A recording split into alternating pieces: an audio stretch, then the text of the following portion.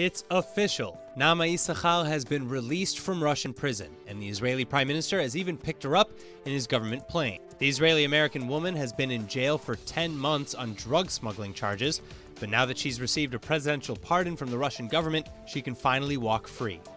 The now 27-year-old was on her way home to Israel from India when she was arrested back in April 2019.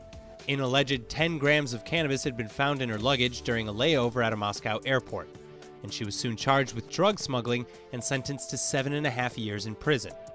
The Israeli-American has denied the charges, though, and critics say that the punishment does not fit the crime. Naama is believed to have been a political pawn in a diplomatic struggle between Russia, Israel, and the United States over the release of Russian prisoner Alexei Burkov. Well, now it looks like Naama's nightmare has finally come to an end.